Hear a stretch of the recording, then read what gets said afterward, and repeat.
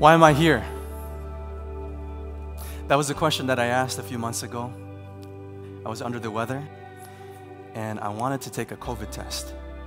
And so I went on Google, and I was looking, okay, COVID test near me. The place that I usually went earlier last year wasn't open, and so I tried to find something that was close to me so I can get back to work. Well, lo and behold, something that was close to me was this place, this urgent care place, just 10 minutes from here. And I decided to go in. Thought it was going to be free and quick, as you know the COVID tests usually were. Most of the time, I would stay in the car and they would swab my nose. But I wanted to go. I thought it was going to be quick. I went inside the urgent care, and the lady told me, sir, can I see your insurance? Okay. So I pulled my insurance, and she said, okay, where's your license? Okay. Insurance, license, fill out these 3 or 4 forms. 3 or 4 forms? Okay. Thought it was going to be quick. All right, fine. So I sat down. I filled out the forms, waited like 10 or 15 minutes, got back up, gave it back to her. She said, well, we need your insurance because you're going to pay a lot. Pay a lot? How much? Well, your insurance will cover most of it, maybe $125, $150. Okay, I just want a COVID test. So I sat there, right, waiting 10, 15 minutes, and then after I waited there for 10, 15 minutes, I slipped into another room where this lady was taking my vitals. It's like, all right, let me check your vitals, make sure that, your blood pressure. I'm like, I just want a COVID test. Why am I here? She said, well, we followed this protocol, and this is the procedure that we follow with every patient that wants to get tested here. Okay. So I waited another 10 or 15 minutes, and then they brought me into another room. And then I was in the third room wondering, why am I here? And then the lady said, okay, can you remove your shirt? Remove my shirt? I want to take a COVID test. Okay, just a quick COVID test. How much is this going to cost? Well, it could be probably around $200. And at that point, I said, okay, I think it's time for me to go. I have a testing kit at home, and I'm just going to test myself at home.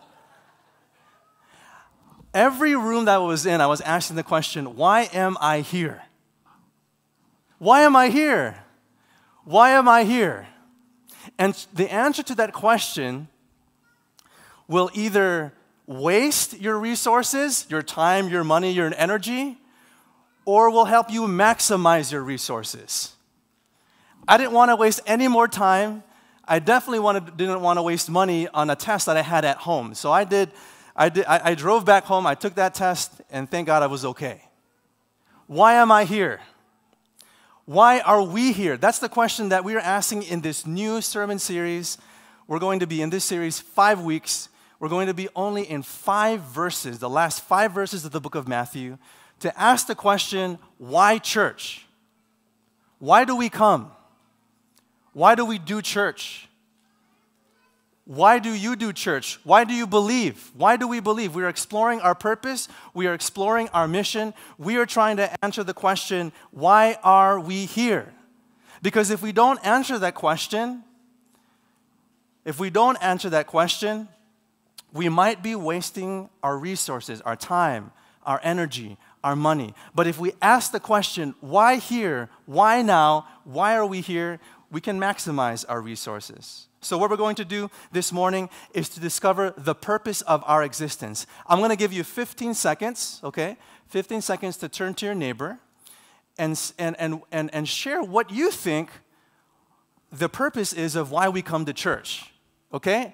I'll give you 15 seconds, 7 seconds each person, maybe one extra for the person that wants to go a little longer. Why do we come to church? Ready, go. I'm counting. 2, 3, 4, 5. 5 more seconds. Ding, ding, ding, ding, ding, ding, ding, ding, ding. Okay, time's up, sorry. Give me some quick answers. Why is it we come to church? What is the purpose of coming to church or doing church? Quick answers. Worship, what else? Fellowship, what else? Honoring God. All right? That's what we're going to find out this morning. we're going to find out what is our purpose. And I want to give you a clue. Our purpose is not our mission. Our primary purpose is not our mission. And that's what we're going to figure out this morning. So come with me, book of Matthew. We're in the book of Matthew. Is that in the Old Testament or the New Testament? It's in the New Testament. Pull out your Bibles. If you don't have a Bible, pull it up on the Bible on your app, whether it's your phone or your tablet, that's okay. You have to see this, Matthew chapter 28. We're going to be starting in verse 16, okay? Verse 16, Matthew chapter 28, verse 16. Many scholars believe that these last 5 verses summarize the entire book of Matthew. And so we're going to these 5 verses, these next 5 weeks, to find out what our purpose and our mission is as believers, as a church, as individuals. This morning we're going to answer 3 questions. Question 1, what's the primary purpose of the church? Number 2, why are we hesitant about that purpose? And number 3, how do we overcome our hesitancy? Question number 1, what is the primary purpose of the church? Verse 16, here we go. The text says this, Matthew chapter 28, verse 16. Now the 11 disciples went to Galilee, to the mountain to which Jesus had directed them. Galilee. Galilee. What's going on here? Jesus tells them, hey, disciples, go meet me there. Well, what happened here? What's going on? Jesus was just crucified. 2 ladies by the name of Mary. They come visit the tomb. And here in the same chapter, the text says about those 2 ladies, they come to the tomb, verse 2, behold, there was a great earthquake, for an angel of the Lord descended from heaven and came and rolled back the stone and sat on it. His appearance was like lightning and his clothing white as snow. And for fear of him, the guards trembled and became like dead men. Verse 5, but the angel said to the women, do not be afraid, for I know that you seek Jesus who was crucified. He is not here, for he has risen. And he said, as he said, come see the place where he lay. The ladies look at each other. Are you serious? What? Go quickly, go quickly, go quickly. Then go quickly and tell his disciples that he has risen from the dead. Verse 8, so they departed quickly from the tomb with fear and great joy and ran to tell his disciples, he's out of the grave, he's resurrected. And guess who shows up on the scene? Verse 9, and behold, Jesus met them. Hey, ladies. Jesus met them. And he said, greetings. Greetings to you. And they came up and took hold of his feet and worshiped him. First thing that they did was what? Worship. And Jesus said to them, do not be afraid. Go and tell my brothers to go to Galilee, and there they will see me. Just a side note. Jesus called his disciples, and then in his Last Supper, he called them friends. But now he calls them brothers. You're family now. You're family now. Tell my brothers to meet me there in Galilee. If you put together Matthew, Mark, Luke, and John, you'll figure out that Jesus actually met them prior to going to this hill. And I can imagine Jesus meeting the 11 and saying to the disciples, meet me at that hill. I have something to tell you. Meet me at that mountain and that hill. And so in verse 16 again, now the 11 disciples went to Galilee, to the mountain to which Jesus had directed them. All right, guys, are you ready? Let's go, let's go, let's go. So they walk to this mountain. It's really a hill in the Greek. They're coming to this hill where Jesus directed them to go. And then look at what the text says. Verse 17, and they saw him and they worshiped him. The first question that we're trying to answer is this. What is the primary purpose of the church? You see, Jesus returns to where he started. He lived his life, his childhood in Nazareth of Galilee. His first miracle was done in Cana of Galilee when he turned water into wine. And it was by the Sea of Galilee that he called his first disciples. After about 3 years of following Jesus, the disciples, they come back home. They're excited. They see Jesus. And the text says that the first thing that they do, just like Mary, the 2 Marys did, was that they worshiped. They worshiped. That's the first thing that they did. Now, what does the word worship mean? What does the word worship mean? A lot of times we think that, worship is bowing down, and then they change the posture of their body to bow down before Jesus. And yeah, that is worship. That is worship. But the word here for worship is not just a bowing. It's actually a full recognition that Jesus Christ is divine. So it's not so much a posture of their body, but the posture of their heart. Let me explain it this way. This same Greek word for worship that shows up here in Matthew 28, verse 17, also shows up in another story in Matthew chapter 14, when Jesus was walking on water, and Peter, that very confident man, in 14, verse 28, and Peter answered him, Lord, if it is you, command me to come to the water. And then so Jesus said, come. All right, come. So Peter, he's going out of the boat, he's walking on water, but when he saw the wind, he was afraid, right? He was supposed to look at Jesus. He looked at the wind instead. And he said, Lord, save me. And Jesus immediately reached out his hand, took hold of him, saying to him, oh, you of little faith, why did you doubt? Verse 32, and when they got into the boat, the wind ceased. And check out this verse 33. Here's that word. And those in the boat, what did they do? They worshiped him. Same Greek word. And what did they say? Truly, you are the Son of God. That's what worship means. Worship is not only a physical posture, a posture of your body. It's the posture of your heart that says, I believe that Jesus is the divine Son of God. And the first thing that the two ladies did and the first thing that the disciples do when they saw Jesus was worship. So what is the primary purpose of why we exist as a church? Many times we jump down, in Matthew chapter 28, we jump down to verse 19. Go therefore and make disciples. And we say, aha, that's the primary purpose. We exist primarily to make disciples, to do mission. Is the primary purpose, the first purpose of the church to go on mission for God?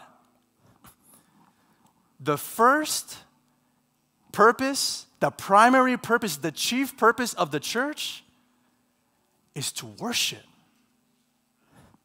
It's to magnify.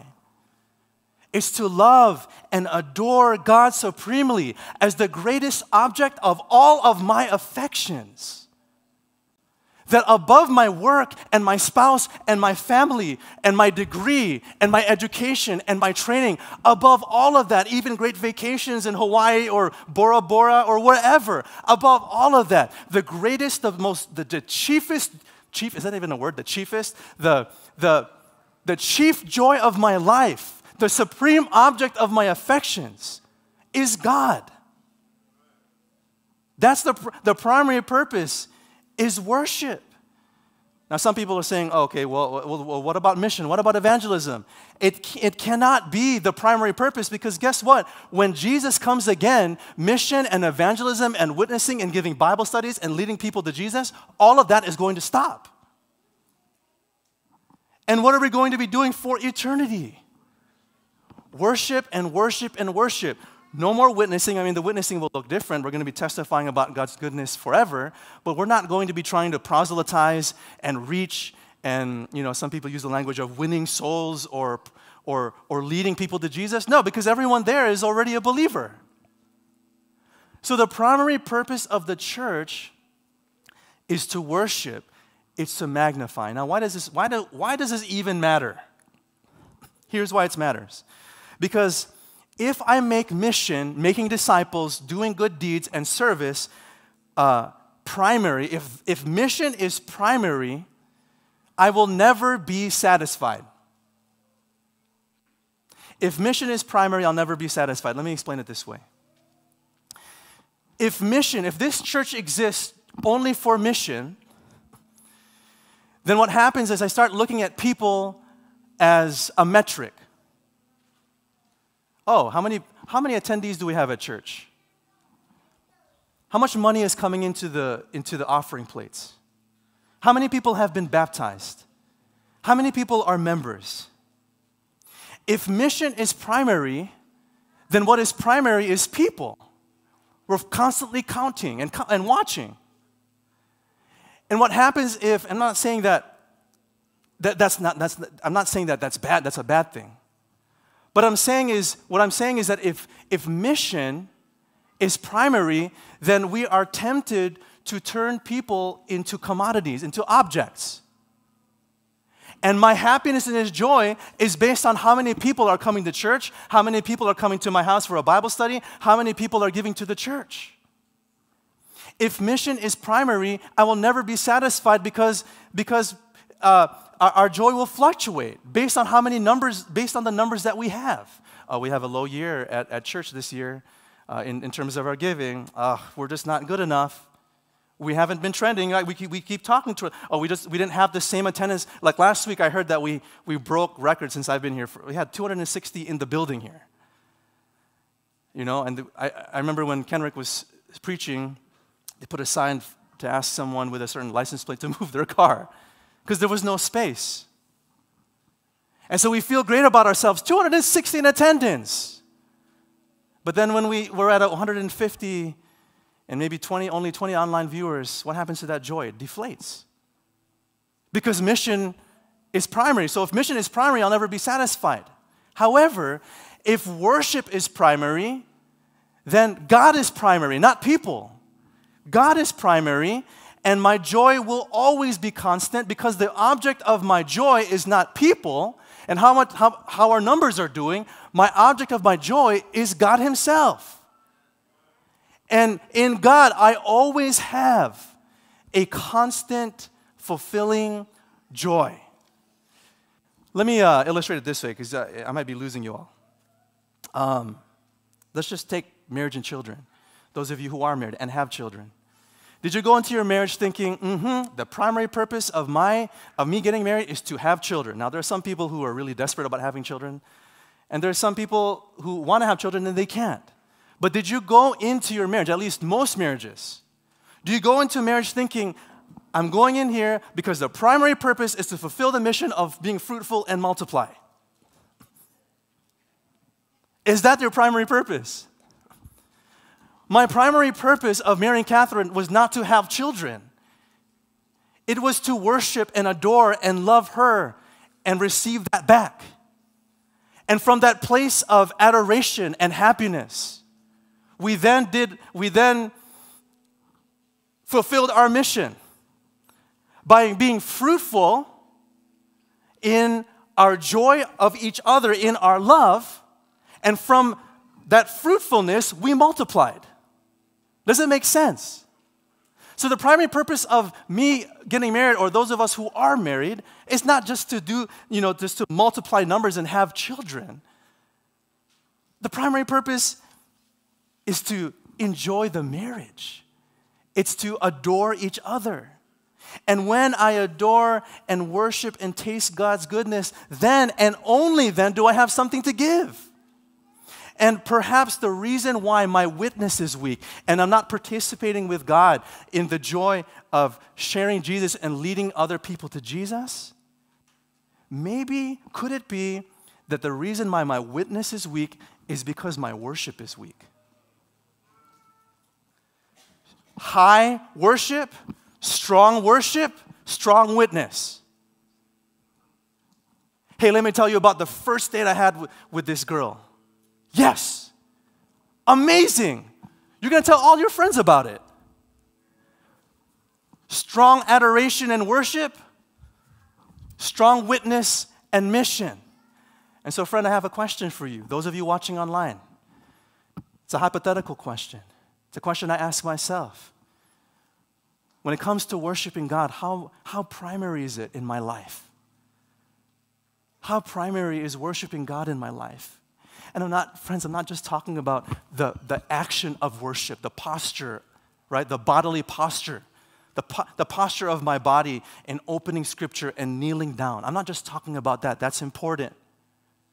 But behind the posture of my body is the posture of my heart. That behind the action, somewhere deep in my heart and my soul, I'm craving God, the only one who can fulfill the greatest desires of my heart. And when you have God, you have everything you need. And like the Samaritan woman, you'll tell everyone. So what is the primary purpose of the church? to worship.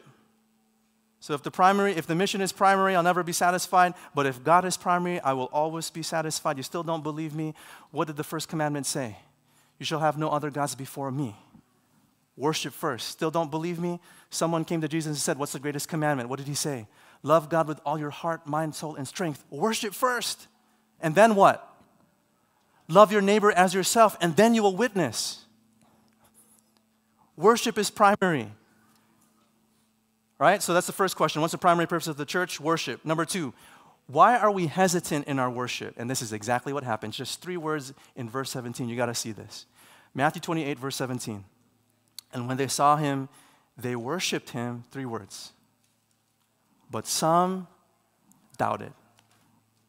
What? Doubters? The disciples were doubters? What does that mean? How could the disciples worship and some of them doubt? The Greek word for doubt here does not mean an intellectual doubt, like how we think about doubt, like I doubt God's existence. It was more practical. The Greek word is more of a practical doubt, like a hesitation. Okay? In fact, that's what the word can be also translated, hesitation. So you could read it as, verse 17, when they saw him, they worshiped him, but some hesitated. They hesitated. Interestingly enough, the Greek word for hesitate here in Matthew 28 only shows up twice in the entire New Testament, both used by Matthew. And the Greek word for hesitate, or for doubt, shows up in the same story about Peter in Matthew chapter 14. And remember, Matthew chapter 14, Peter said, Lord, if it's you, command me to come. Verse 29, come. So Peter got out, he went to the water, he was afraid, and beginning to sink, he cried out, Lord, save me. Jesus immediately reached out his hand and took hold of him, saying to him, O you of little faith, why did you doubt? Same Greek word, only used twice in the New Testament. Right? Matthew 28, they worshiped, some doubted. Greek word.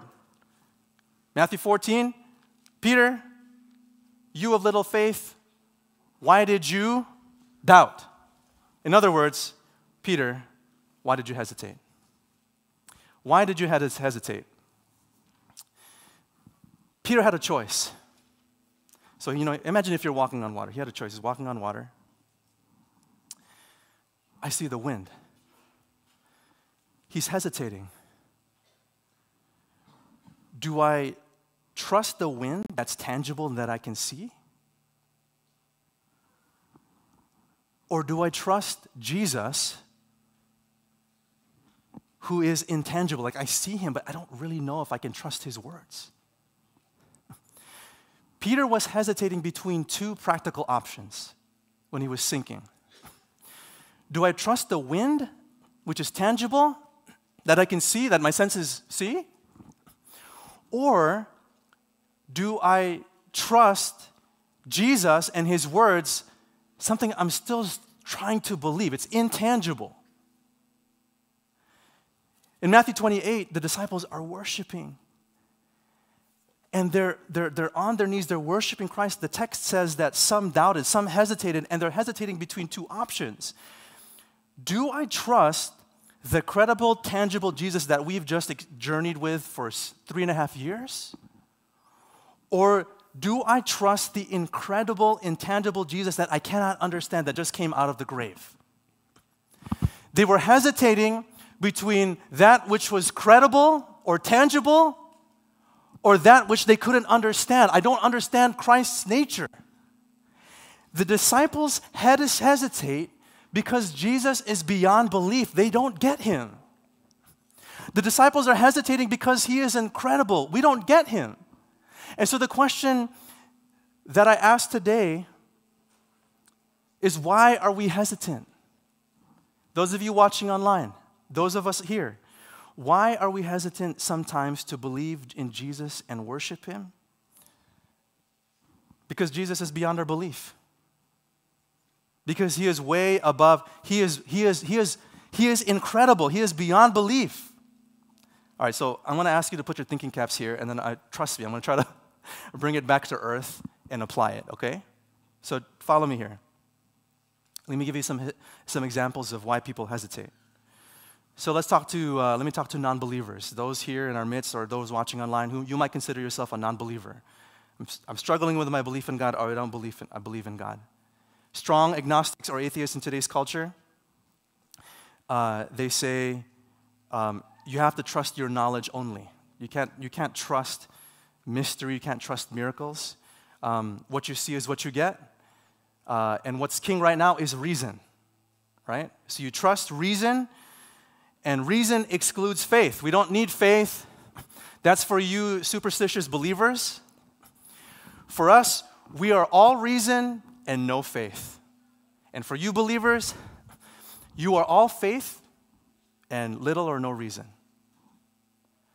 Now, that's not true, because for both non-believers and believers, for believers, yes, we have faith, and we believe that Jesus was the divine Son of God who came through a virgin, who died and resurrected. So we have to accept that by faith, but there are reasons for our faith. And for the non-believers, if you're a non-believer today, or anyone watching online, non-believers, yes, you use reason, but I would say that you also use faith, because like the Big Bang Theory, that's a theory. You weren't there. None of us were there to actually see the Big Bang. So it requires some faith, some type of belief outside of reason, right? So that's for non-believers. But let me apply this especially to the majority of our group here, to believers. Why are we hesitant about believing in Jesus? You know why? Because we trust our knowledge too much. Let me share this with you. Some of us have a hard time believing in Jesus because we trust our knowledge too much. We have systematized him and fit him within a doctrinal package.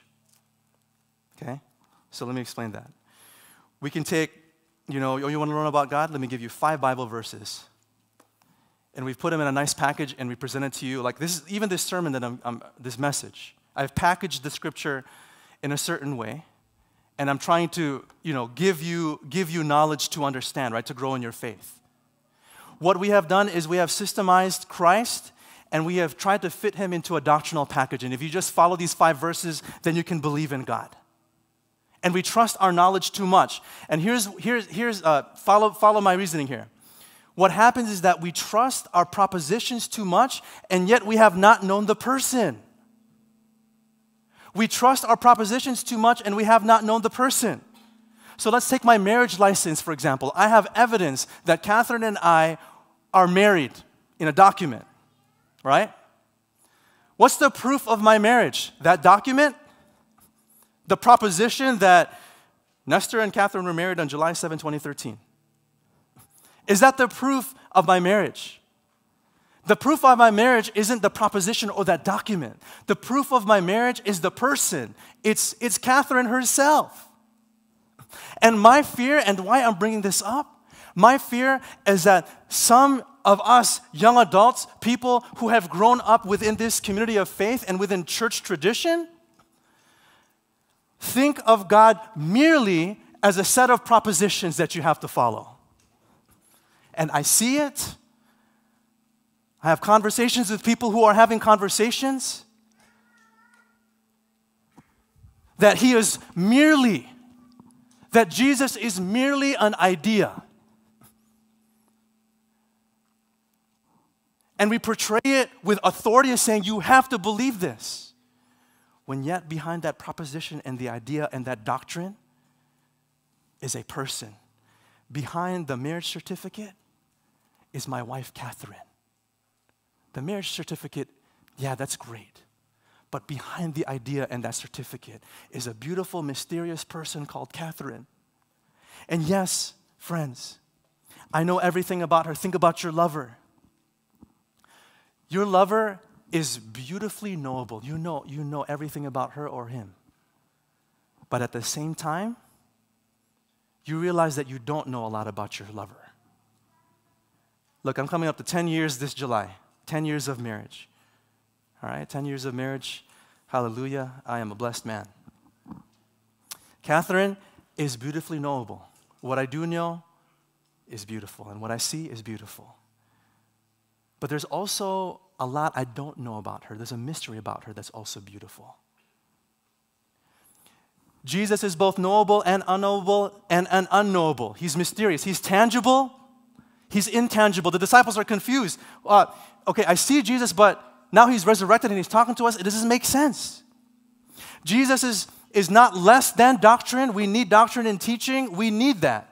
Don't get me wrong. I'm not saying that we don't need Scripture. We need doctrine. We need teaching. But behind the doctrine and the teaching is an actual person that wants to take me on an adventure and wants to show me things about myself that I've never seen before in my life. You're still lost. Jesus said, John 14, verse 6, I am the way, the truth, proposition, ideas, and the life. I am a person that I want to know you. And so why does this even matter? Because we can have a relationship with this person that we understand but also don't understand, that he is mysterious. And I believe that some of us hesitate because the Jesus that you know is merely an idea.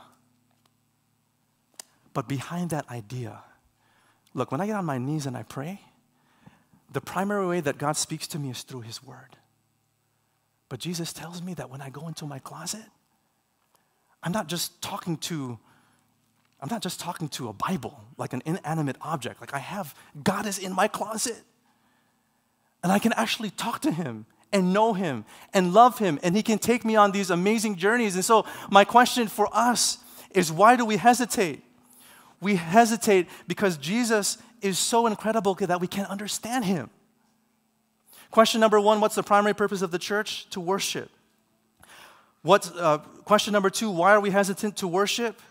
Because Jesus is incredible. We can't really understand him, but we can understand him. It's both and. That I can't, honestly, I was trying to put my mind together and understand this text. I'm wrestling with, as much as you're wrestling, I'm wrestling. What does this mean that they were worshiping and they were hesitating? That's my best attempt. That when they saw Jesus, after he was resurrected, they really couldn't understand, like, are we really seeing this with our own eyes, that he's talking to us right now with nails through his hands and his feet? But that's the relationship that God wants us to enter with him. That you can know me and you can know that you're saved, but at the same time, I'm going to reveal mysteries that you've never known before. All right, I lost you, I know. Third question, how do we overcome our hesitancy? Verse 19. And friends, verse 18. Without verse 18, we really don't have verses 19, 20, and 20. Verses 19 and 20. Last text, and then we're done. Verse 19 says, Jesus came and said to them, all authority in heaven and on earth has been given to me. So the resurrected Jesus comes to his disciples, and he's saying, hey, disciples, I now have all authority. I am the king of the universe. I'm the king. I now have all authority in heaven and on earth. Matthew chapter 1, this kingship theology, or the understanding of Jesus as king, is all throughout Matthew because he's writing to the Jewish people. And the text says in Matthew 1, verse 1, the book of the genealogy of Jesus Christ, the son of David. Matthew is trying to portray and to teach that Jesus is king. And then when Jesus is coming into Jerusalem on a colt, the people cry out in Matthew 21, verse 9, Hosanna to the son of David. Jesus is king. And all of the Jews and the disciples knew this kingship verse. This is why they were looking for the Messiah, the king, who would deliver them out of Roman bondage. Daniel chapter 7, verse 14. And to him was given dominion and glory and a kingdom that all peoples, nations, and languages should serve him. His dominion is an everlasting dominion which shall not pass away, and his kingdom one that shall not be destroyed. Aha. So what's Jesus telling his disciples? He's telling disciples, I have all authority. In other words, I am king. Disciples, listen up. I am in charge. I'm in charge. And so, friends, here is where the rubber meets the road for us. If Jesus is the king of the universe, he's the king of the stars, the planets, the moon, the sun, He's the king, the king of this world, then he's the king of your life. And if Jesus is the king of your life, then he is for you. That he wants to do everything that he can to take care of his citizens. He is for you. He is on your side. Now there are some people here, you're wrestling. I'm having a hard time really believing right now. Pastor, you have no idea the stress and the anxiety that I'm feeling every single day. You have no idea. And then you say, like, why would God allow this? Why would God allow this in my life? Why would I have to go through this? The disciples are like, come on, I'm worshiping, but I'm hesitating. I can't understand why we have to go through this. You know what Jesus says? All authority has been given to me. I'm king. If I choose to bring you to the mountaintop, I'll bring you to the mountaintop. And if I choose to bring you into the valley, I'll bring you into the valley. Because I know what's best for you, my friend, my brother. I know what's best for you. Through the mountain, through the valley, I'm for you. I am king. And so how do we overcome our hesitancy? We receive the king. We let him into our lives. Our primary purpose is to worship him supremely. But you and I know that as much as we try to worship, we hesitate. We hesitate because we cannot comprehend this incredible nature of Jesus.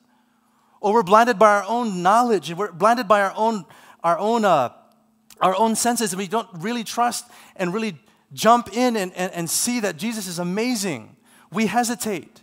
But when I hesitate, I need to remember that Jesus hesitated too. Did you know that? In the Garden of Gethsemane, I don't believe he lost faith. I don't believe he doubted God. But I believe that he hesitated. And it was in Gethsemane that he was stuck between two options.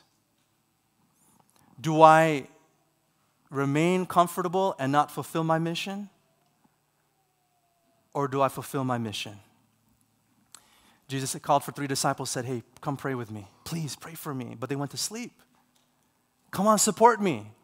And how does it feel when some of your best friends fall asleep when you need their support? The agony of that decision in that space of hesitancy was so agonizing that Luke says that he was sweating blood from his brow. He was sweating blood.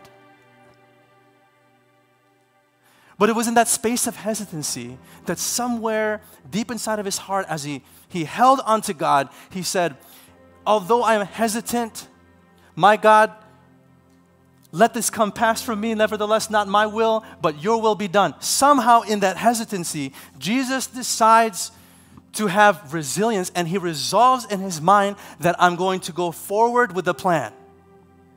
And the very next scene, he's betrayed, he's captured, and you know the rest of the story. He was crucified as an innocent man. He was crucified.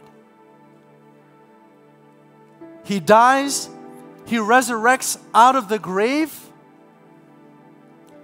and the rest is history.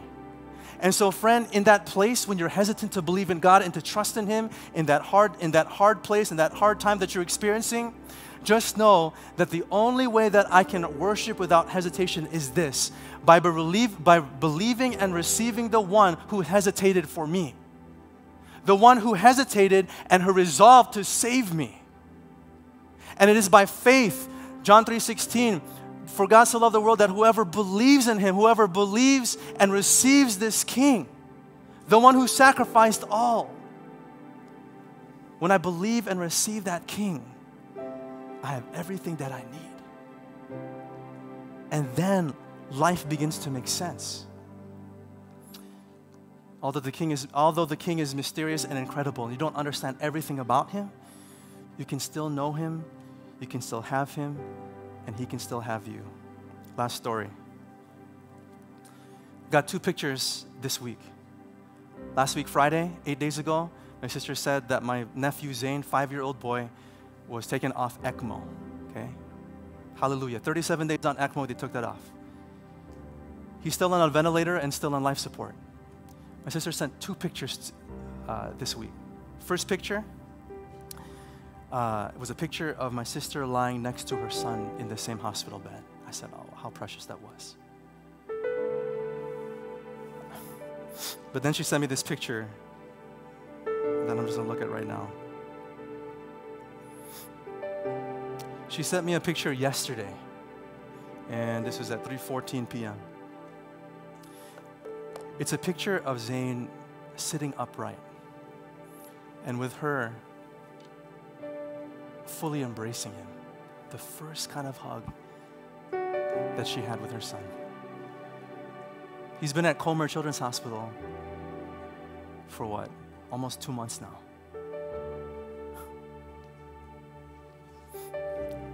Sick Zane, in and out of consciousness. He's getting OT now, physical therapy, occupational therapy, improving, in and out of consciousness.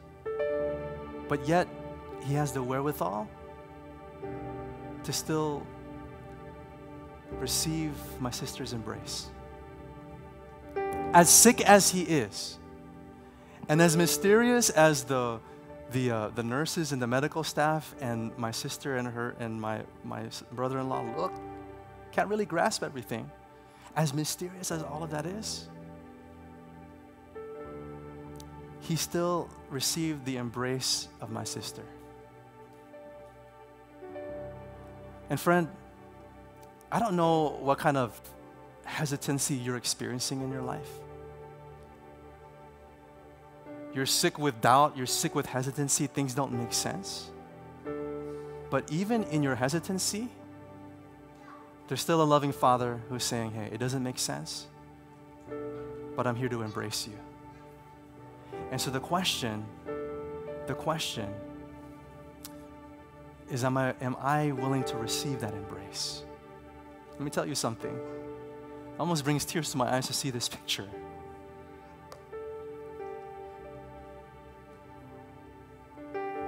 Let him embrace you. Let him in. Our praise team is going to come up. This is the story that we want to tell. The story of a king who embraces us and who loves us.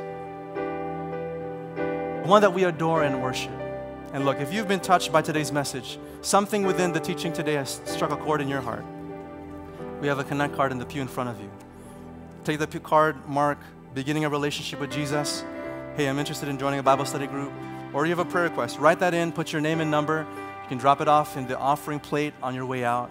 We even have the connect card on the screen. Scan that QR code. Those of you watching online, go to that website. Fill the same card out, and we'd love to get in touch with you and walk alongside you in your journey with Jesus. Let's receive his embrace. Can we do that? We're going to sing to Christ, and we're going to sing about his glory. Let's rise up. Let's stand together and let's rise up and let's sing to this Christ.